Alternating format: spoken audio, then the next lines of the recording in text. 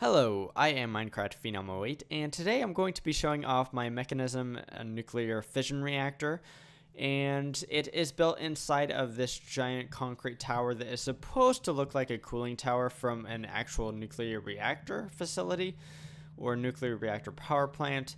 So today I'm going to be showing off this because I actually didn't have time to go ahead and make a video as far as building something or automating something, and that's because my server's actually been down for the last day or so because I couldn't figure out how to get it back up and running. But finally I was able to do that, but time is kind of short, so I figured I'd show off this awesome build.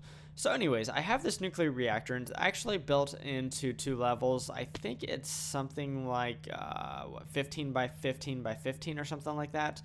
It does produce, or right now it's producing 639,000 millibuckets of steam per tick, and it is consuming 32 millibuckets of fissile fuel per tick. So there's a lot to this building, as right here you only actually get to see the reactor. So let's actually take a look at the entire facility. So if we go down, we see the second half of the nuclear reactor here, and there's actually some redstone here that controls the reactor, and this redstone torch being on is telling the reactor to be on.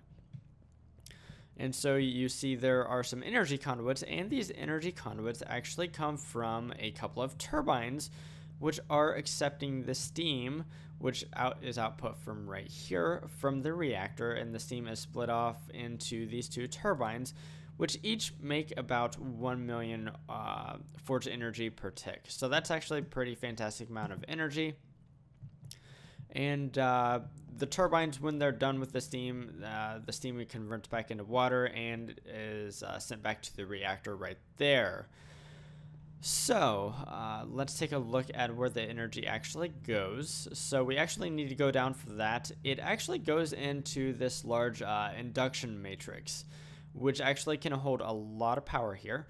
I'm not even going to attempt to say how much power, but yeah, it would take me weeks to fill up this induction matrix with energy. It would take me even longer to actually use that energy. So what I have set up is an automatic switch as well as a manual switch for turning on and off the reactor. If I toggle this and you listen closely, you might actually hear that the reactor is now disabled and it is shut off. And if I go ahead and toggle it back off, then the reactor actually turns on. But the premise of this system right here was actually that the induction matrix itself can actually turn off the reactor once it becomes mostly full. And I'm not sure what the exact percentage is, but I think it would be somewhere around 80% full. It would automatically shut off the reactor. But as you can see right now, I'm nowhere close to the induction matrix being that full of energy, so it runs until I tell it to shut off. So let's go back up, and there's a couple more things we need to look at. So right here we have some of the reprocessing, and actually the initial waste is sent up to a solar I forget what it's called, but anyways, it turns the waste into polonium, and then that polonium is sent back down here, and that polonium is turned into the polonium item form, and then the waste, the spent nuclear waste, which is sent into barrels into this room. There's actually 5 of these rooms, so let's go down. This is the first story, this is the second story, this is the third story, 4th story, and 5th story. They're all identical, and they all have the same amount of barrels in them. It's just I needed a lot of spent waste storage for my reactor because it does use a lot of fuel. So the last thing in this reactor is actually the fuel making center, or the fuel, I shouldn't say processing center, but here it is right here. So basically we have a few initial ingredients here. First off, we have uranium ingots, and we have fluorite ore over here sent in. We obviously have water that is coming from a pump down there. We also have sulfur over here. Those are the initial ingredients, and all of that is combined in a way that eventually makes this fissile fuel right here, which is being used by the reactor.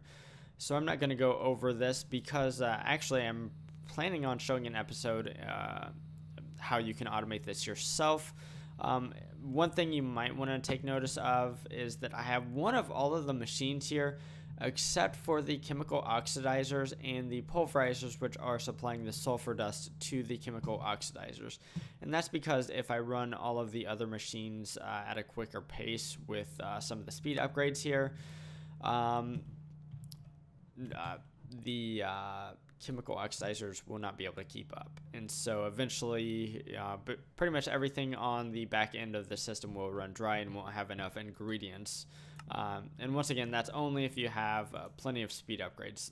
I actually have only 6 speed upgrades in this isotopic centrifuge, but it still uses a lot of power and it does produce a lot of fissile fuel. Right now it's producing, I think, it's 32 or 64 millibuckets of fissile fuel per tick.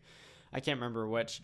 But anyways, that is my fission nuclear reactor from Mekanism, and it's basically all of its facilities. I think it's a pretty fantastic build. I think it looks really good as well, and it provides way more than enough power for my entire base. So if you enjoyed watching this today, definitely feel free to give a like down below, and if you like watching automation type stuff in modern Minecraft, definitely consider subscribing to my channel because that's what I generally show off. I will be back on Friday doing automate everything video once again. This is just kind of a one-off video because of time crunch, because my server has been down and I've been tinkering and trying to fix it. Finally got that fixed. So yeah. Anyways, hopefully you enjoyed this, and signing off, I am Minecraft Phenom 08, and I will see you next time.